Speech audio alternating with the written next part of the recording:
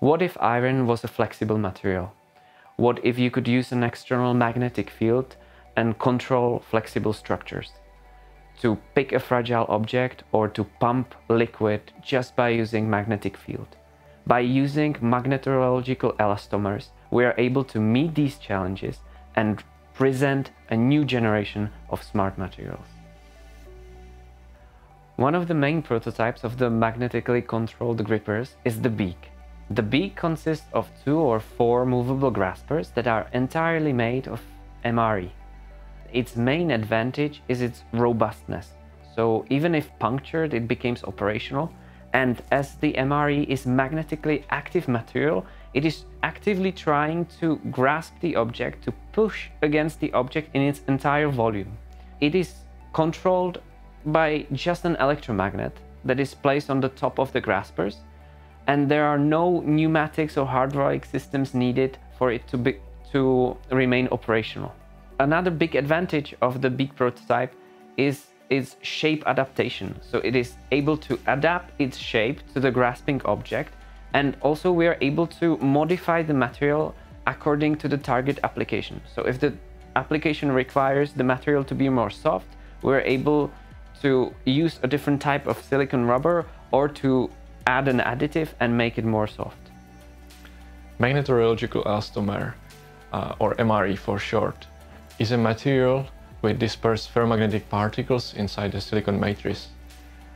We are using addition silicones or other additives to achieve different types of material properties like stiffness or tensile strength and such. And we are using 2 types of particles. Firstly, the iron particles for its easy and ready-to-use applications, or neodymium particles, which we then magnetize, and thanks to it we get tiny little magnets inside the material. Because the particles are everywhere inside the material, each part of the material adds to the total work done by the magnetic field.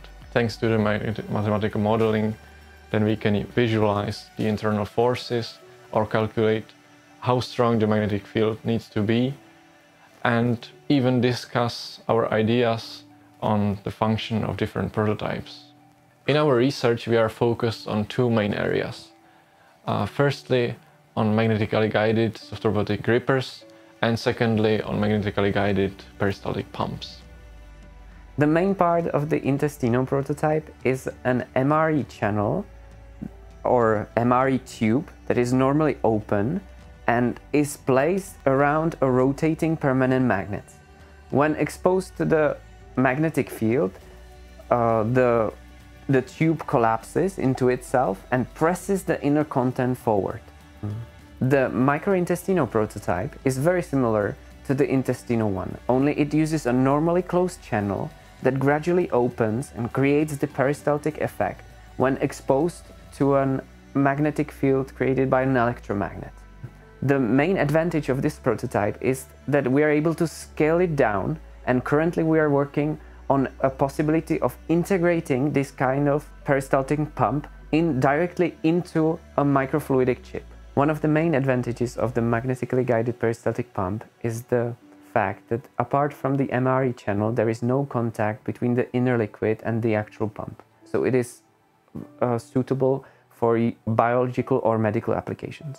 Another advantage is the precise control over the rate of flow.